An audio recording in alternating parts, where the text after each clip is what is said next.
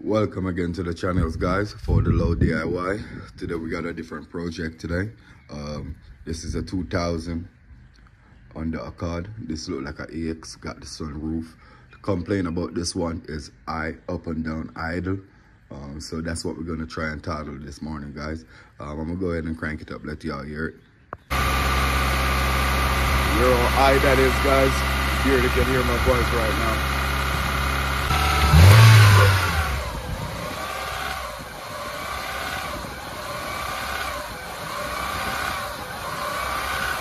Hear that, guys? So we're gonna go ahead and talk to that. Let's run the code. So right here, guys, as you can see, it said the idle air control valve.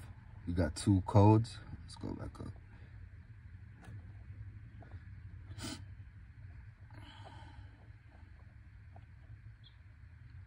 Idle air control system. Idle air control system. So pretty much the same code. So let's tackle that, guys. The idle air control valve. Let's see. This is a 2002, but it's pretty much the same thing. This body style run from 98 to 2002, and it got a V6 also. But the idle air control valves is all the way in the back around here, guys. All the way in the back right there. So what we're gonna do, we gotta remove this intake tube right here. Remove all of these stuff from the intake tube. But that's what we're gonna do first. Then we're gonna remove the brake booster hose. We got a couple more water hose. Once you remove this, you will see that. All right, let's go ahead and remove this tube first and start taking all of those stuff. And I'll show you how to get that idle air control valves off easily. All right, guys, let's bring it a little closer. So on the throttle body right here, you got a couple sensors. You got one at the top right here. You got one at the back right here. You got a couple water hose that got to disconnect from off it. One at the back. You got this one at the front right here that you got to disconnect also. This one looks swole, so we got to replace this one. You can see this one swole up a little. We're gonna replace it. We're also gonna repair this one because this one wasn't clamped at all. So I already know if the car was driving for a while, this would get hot and popped off. So yeah, guys, remember that. And we also got the this sensor right here in the back, and this is the idle air control sensor. Once I take it off, I will let you know, show you, and I'm gonna show you how we're gonna remove it without too much stress.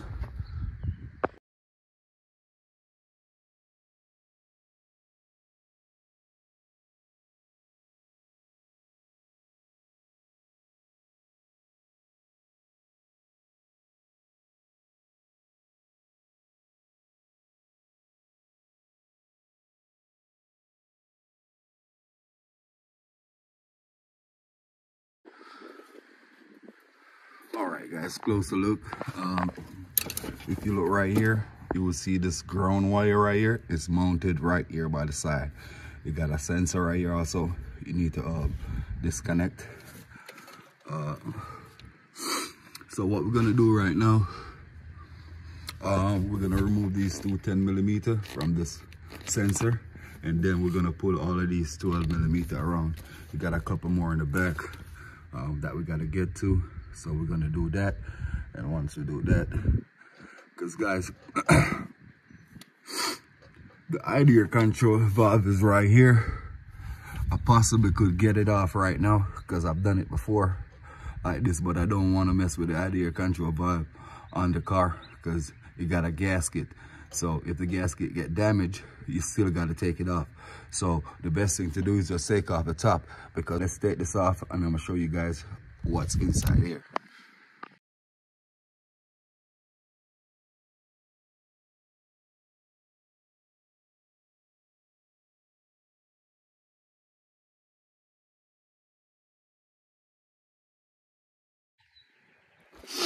All right, guys, there's a lot going on with this vehicle right here. If you look right here, that's a crack right there on the hose. I know that leaking on all the water right there. So that's a big problem. We got to replace this hose too. Wow. Wow.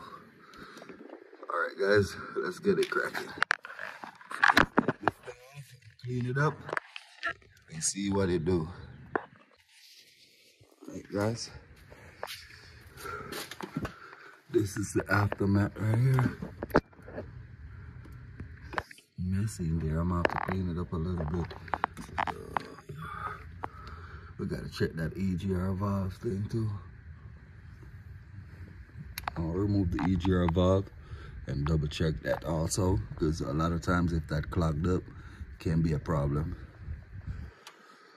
Right, let's see. You see right here, guys. This is the back engine mount. The bolt, the main bolt at the top is missing.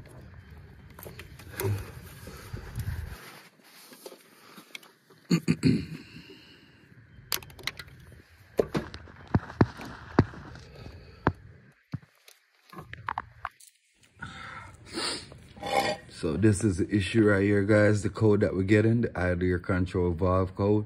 So what we're gonna do, we're gonna take it off and take a closer look on the inside and see what's going on. It's held by 210mm. So just take them off and we're gonna check it out. Oh, guys, it's a mess. So nasty right here. So nasty. This is the sensor right here. This is where the water come in, cool it down. But we're gonna check up in this area right here and clean it up a little bit. Put some WD-40 in there. It look like it's stick for real, man. Look at the mess in there.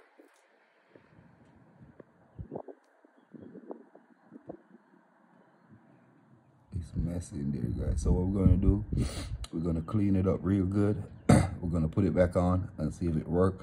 Sometimes, guys, it's take a couple time putting on and pulling off, possibly 2 times, because when we clean this up, if it don't work, we got to take it back off and double check it again. I replace this. I think I gotta use one in the back. I should replace it. All right, guys, so I was trying to clean this one up. I'm gonna just let it sit for a while because it's thick in there. I can't remove the valve. The valve is pretty much stuck up in there, all from that water.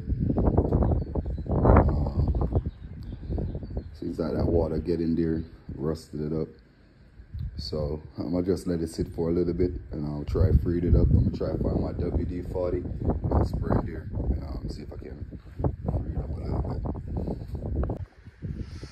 Alrighty, guys, so what we got here, this one right here is a used one that I got from a former car that I had bought, but I'd used the original intake piece on there, the top of the intake. So what I'm gonna do, I'm gonna just use this on my own boy car because I got an idler control valve on there. So what I pretty much do, my sensor right here was messed up, so I replaced it. You gotta have like a Mach heater or some stuff to kind of grind it, cut like a snap, so you can use like a flat pipe to replace this valve right here, sensor. So what I'm gonna do now, guys, back to the car, I'm gonna go ahead, remove this EGR valve and do a little cleaning up on this EGR valve too, since I'm right here. And then we're gonna install back the parts and try it again. So yeah, guys, as I said, I did have a old intake in the back, so I swapped it off. So we pretty much have everything on there right now apart from the intake too. So I'm gonna crank it up right now and see what it do, see if we got any leak, and we're gonna go from there. Hopefully it's better than it was before. So let's give it a crank. Guys, we're gonna go ahead and clear the code and see what it runs like after that. Okay, guys, so for right now we're having the same issue with the one that we put on. So I'll go ahead and pull the old one apart. Let's circle the camera for a second.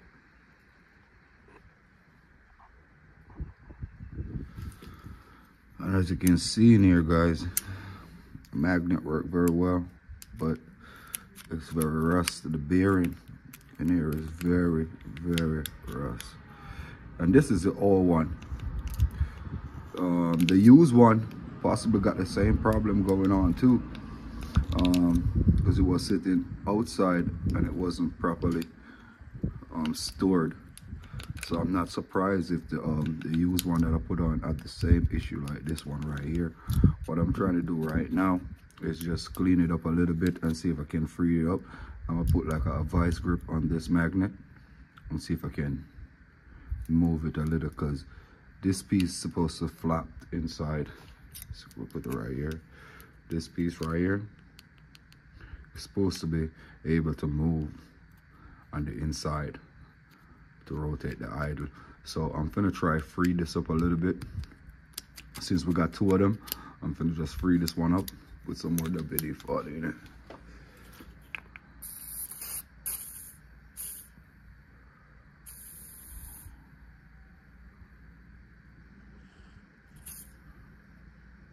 That's what we're gonna do for right now, guys. Try and free this valve up. See if we can get it to rotate again. And put it back together and put it on. So let me try to free it up and then we'll get back. So I'd use a vice grip on here. It's kind of damaged the magnet a little bit, but I don't think it should bother once I clean it up. But as you can see now, guys, it's moving. You see that flap in there moving?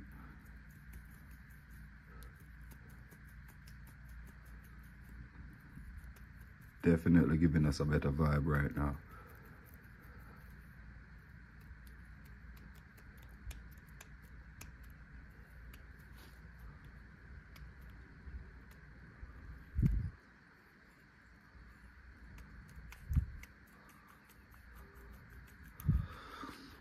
So we're just gonna do a little bit more cleaning, guys, until it much free. Still kind of got a little glitch in it. So we're just gonna clean it up real good. And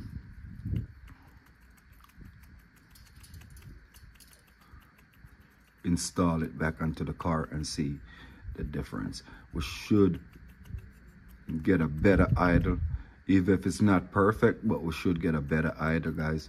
And for this piece right here, you gotta make like a little notch into the screw to get the screw out with a flat point. This is the sensor right here. The sensor is dirty on the inside. You can see water was getting in there, messed it up a little bit. So that's what we're gonna do, guys. Clean this up too a little bit with some brake cleaner before we install it, once we free it up a little bit more. So once I freed it up, cleaned it up and put it in the car, I'm gonna show you it, to show you guys what it sounds like. For right now, it sounds the same way. All right, guys, so much better. If you look right here on the valve now, you can see the valve rotating. It's moving now. So we're gonna take out the one that's on it, and then we're gonna put this one on, and we should get a better idle value from the car. So let's do that. So the moment of truth, guys, I've just put the one I just cleaned up on there. So we're gonna crank it up and see if we get a difference. Moment of truth.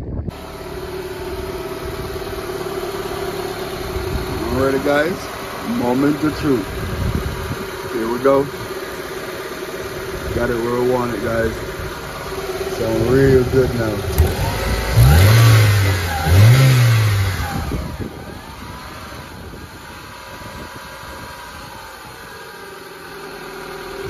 Go, guys. No more high idle, none of that. That's how you fix a high idle, surge idle, and a 1998. A matter of fact, any under Accord, under Civic with this idle control valve, that's how you fix it, guys. And that's how the cookie crumble. I'm gonna go ahead and call the customer to come get the car, get it out of here. Like, guys, subscribe to the channel. If you like this video, share the video, and I hope you help somebody in the future. Thank you.